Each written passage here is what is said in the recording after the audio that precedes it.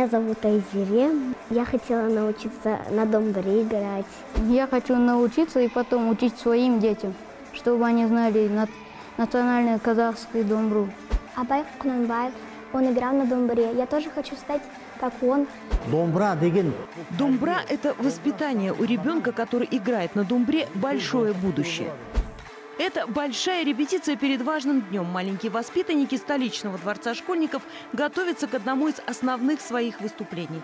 Первое воскресенье июля вся страна отмечает Национальный день домбры. Красная дата появилась в нашем календаре в 2018-м. Вечная спутница казахов – один из главных брендов страны. Решением ЮНЕСКО домбра внесена в список нематериального наследия человечества.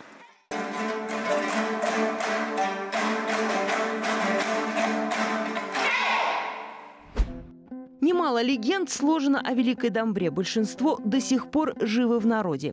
Детям о них рассказывают педагоги, но назвать точный возраст инструмента не берется никто. Ученые до сих пор гадают, когда впервые прозвучали его звуки. Доподлинно неизвестно и где именно это произошло. Временные рамки сильно размыты. По одним данным, ему около 2000 лет, по другим гораздо больше. Исследователи отталкиваются от результатов раскопок, проведенных на территории древнего Хорезма, где были найдены терракотовые статуэтки музыкантов, играющих на щипковых. Они, отмечают археологи, очень похожи на казахскую домбру. Мына осы қара домбыраның тарихына келсек, сонау ықылым заманнан. Что касается истории домбры, она насчитывает тысячелетия. По одним данным, ей около 2000 лет, по другим почти 5000. В пользу последней цифры говорят находки, обнаруженные археологами в Монголии, в горах Алтая. Енді оғанға дейін мына Монголия жерінде Алтайдың бөктерінен табылған жаңағы домбыраға байланысты оның тарихы 5000 жылдық тарихы бар деп айтып жатады. Казахстанские ученые тоже обнаружили уникальный артефакт на территории Алматинской области. О своем открытии они сообщили больше 30 лет назад. Высоко в горах, на плато Майтубе, профессор Акитаев вместе с этнографом Жагдой Бабалокулы нашли наскальный рисунок. На нем изображен музыкальный инструмент по форме, сильно напоминающий домбру, и 4 танцующих человека. По заключению известного археолога Кемаля Акишева, рисунок датируется периодом неолита, то есть прототипу домбры больше 4000 лет. Сонау ықылым заманнан келе жатқан бұл қазақ деген халықтың серігі қара домбыра. Домбру называют вечной спутницей казахов. Не зря говорил великий композитор Кадыр Мырзалиев. Настоящий казах – это не сам казах, настоящий казах – это домбра. Қазіргі таңда өте бір керек сөз сияқты есептеймін. Домбра – это национальный казахский инструмент. Это перне, вот кулак, это тенек. Он очень хорошо звучит, очень красивая музыка. Я пришла на домбру, потому что я очень захотела играть на домбре, потому что я вижу, как другие играют, и тоже хочу стать такой же. При дворце школьников у нас отдел музыкальных инструментов существует со дня открытия дворца школьников. Это с 2012 года. Вот, в отличие от музыкальной школы, у нас нет жесткого кастинга. Мы берем всех детей и, естественно, стараемся обучить всех. Алия Ахметова убеждена, все дети талантливы, поэтому в кружок домбры берут всех, кому исполнилось 7. С одним условием: у ребенка должно быть желание приобщиться к национальному искусству. Мы учим детей слушать музыку, прежде всего. Мы учим детей понимать, любить музыку. Поэтому, так как у нас кружковое обучение, обучение по нотам на слух, с освоением музыкальной грамоты, мы стараемся привить именно основные музыкальные знания детям. Поэтому мы не выбираем, не по принципу, что вот нет у ребенка слуха, и мы не можем его взять, мы не можем обидеть детей, поэтому мы берем каждого желающего, и каждого ребенка стараемся, конечно, обучить на этом инструменте. Самые маленькие начинают с ансамбля. Те, кто постарше, играют в оркестре. Но и те, и другие часто выезжают на международные конкурсы.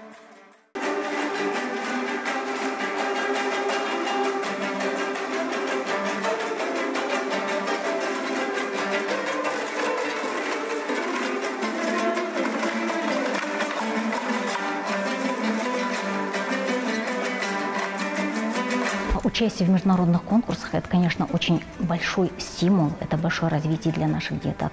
Во-первых, они соприкасаются с культурой других народов, слушая также другие коллективы с разных стран мира. И также, вы знаете, у них еще такое вот появляется такое вот чувство патриотизма, по-моему, потому что все-таки вот представлять на сцене нашу страну, представить достойно, это такая вот ответственная задача, и дети с большой ответственностью к этому подходят. И я скажу так, что вот мы, конечно, имеем всегда очень хорошие результаты, это первые места, гран-при, были во многих странах мира, также в Европе, в Турции и в Объединенных Арабских Эмиратах. Ну, многие страны мира мы посетили с нашими детьми.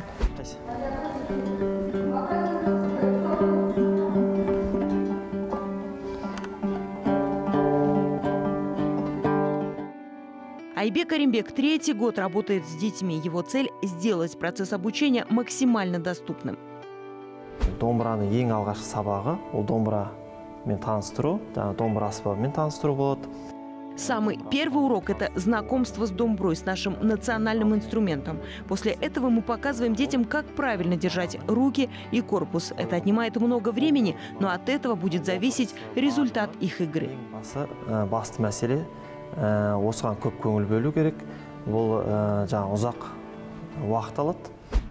Уроки домбры развивают не только усидчивость, но и воображение, а оно, в отличие от логики, как говорил Эйнштейн, может привести не только из пункта А в пункт Б, а куда угодно. Иными словами, кругозор ребенка, умеющего играть на инструменте, значительно расширяется. Одан кейін ары қарай сабақ барысында баланың қабілетіне қарай. После того, как дети научатся обращаться с инструментом, мы изучаем ноты. Начинаем потихоньку играть. Сначала небольшие произведения, затем те, что посложнее. Все зависит от способности ребенка. Кому-то нужно больше времени, кому-то меньше. Те, у кого получаются, переходят к сложным произведениям. Кейбіреуі енді баяу үйренеді, ал кейбір балалар тез музыка қабілеті жоғары балалар тез қабылдап, ары қарай оларға күрделі шығармалар беріп, үйрете береміз ары қарай. Конечно, не все ученики станут профессиональными музыкантами, но новые навыки полезны будут всем, уверен педагог. Негізі, осы домбра, тек қана домбра емес, музыка саласы, ол жаңа өсіп келе жатқан баланың. По сути, домбра – это больше, чем инструмент. Она дает возможность ребенку постичь новые вершины музыкального искусства. Он делает успехи не только на наших уроках, но и в других сферах. Преимуществ очень много. Музыкадан бөлік, жақсы үлгерімі жақсы болады. Енді осыған негізі музыканың, өнердің пайдасы өте көп.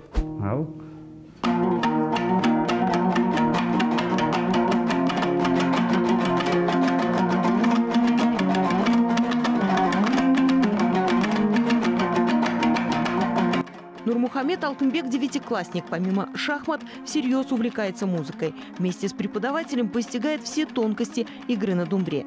Благодаря этому, считают родители Нурмухамеда, он стал лучше учиться. Мен 13 жасымнан бастап домбырамды қолға алдым. Я впервые взял в руки домбру в 13 лет, уже знаю много кюев. Играю көңіл толқыны Сакена Турысбекова, Салтанат, Адай, Ақсақ Киік. Пока это мое хобби, мне очень нравится домбра. Өзім шаттанам домбра ойнасам. Домбра қазақтың ұлттық аспабы, қазақ халқында кең тараған аспап, барлық. Домбра – это древний казахский инструмент. С его помощью поэты передавали все свои мысли, тревоги, переживания, соревновались. В нашей семье все любят домбру. Поэтому, когда Нурмухамед решил учиться играть, мы поддержали, нашли ему учителя. Уже видим хорошие результаты. Ұлымыз Нурмухамедті домбраға беру, біздің отағасының, Серік мырзаның инициативасы болды. Алла тағала бізге осы ұстазды, Руслан ағайды бізге жеткізіп тұр.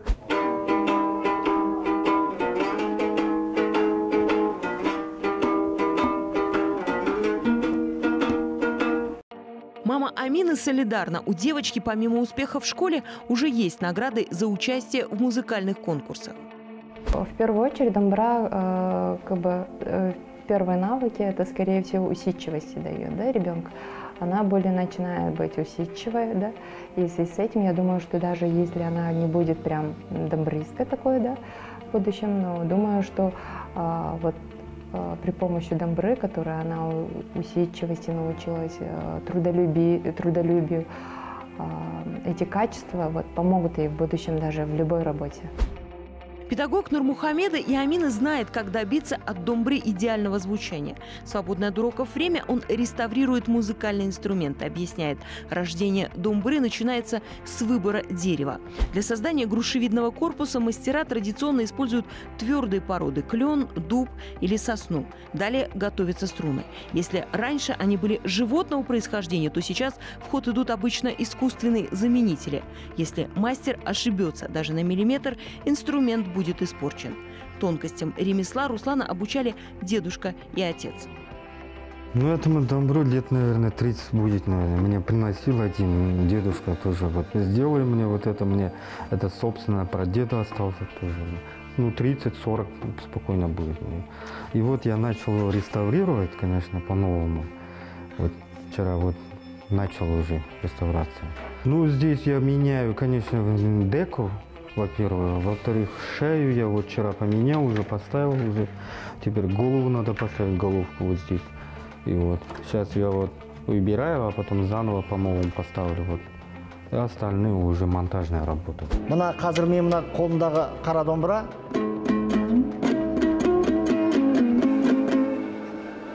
Сейчас я сыграю для вас күй «Шыңғырау». Халық күйі «Шыңғырау» деген күй тартып берейін.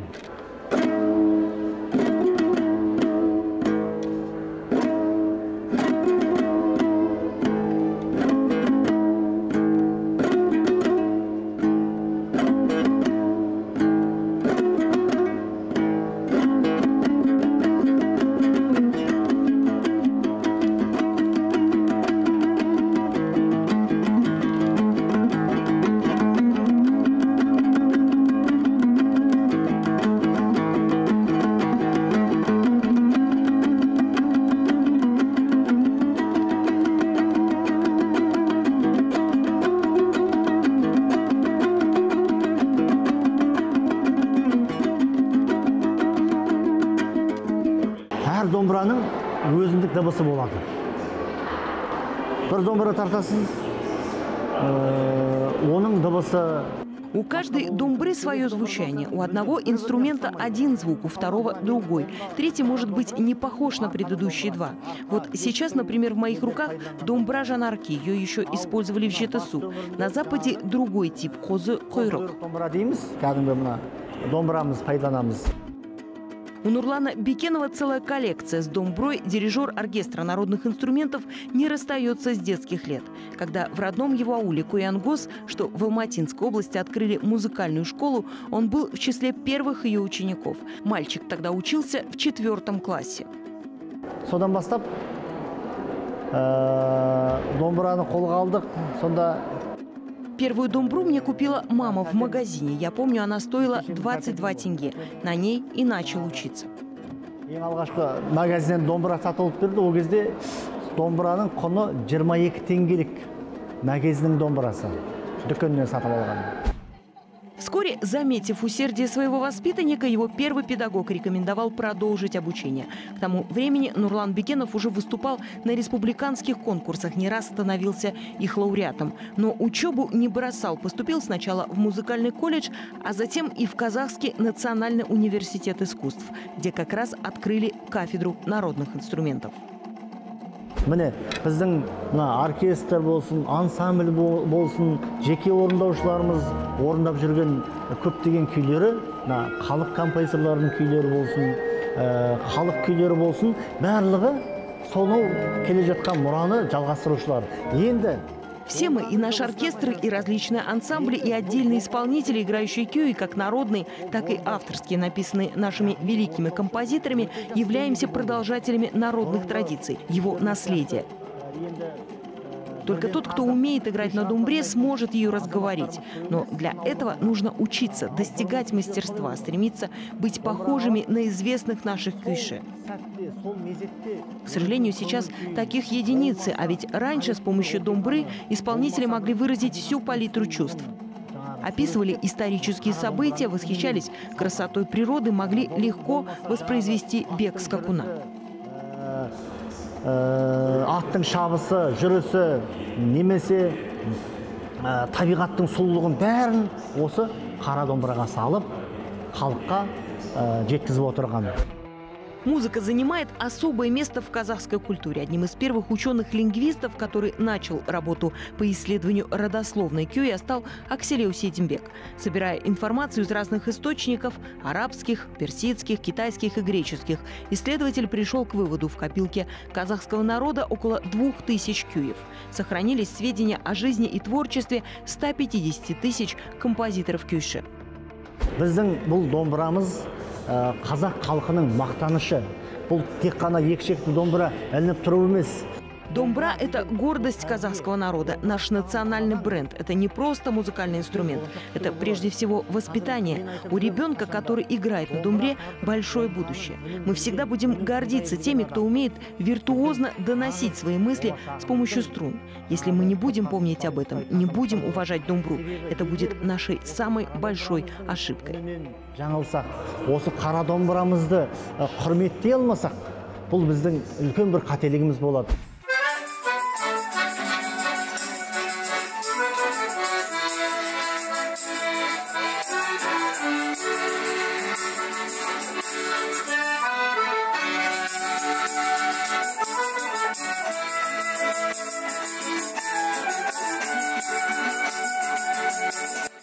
Семейный ансамбль «Алмагуль» включает уже 4 поколения.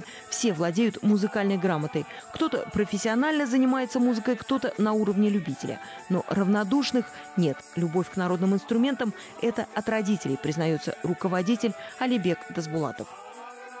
Бұл негізі біздің ата-бабамыздың қалған мұра деп мен енді шын жүректен айта аламын, өйткені это главное достояние нашего народа. На домбре хорошо играли и наши родители. Оба были учителями. С детства мы слышали звуки этого волшебного инструмента.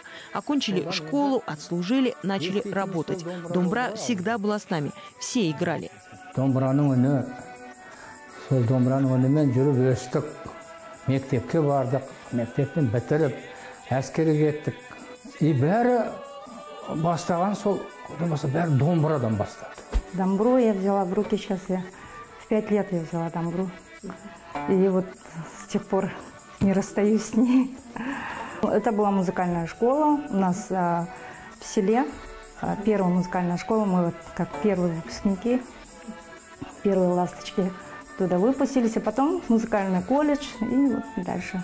Я работаю, да, с детьми уже более 11 лет. Преподаю на домбре. 2097 жылы осылай қарай келдік. Осында келіп, мына жерде.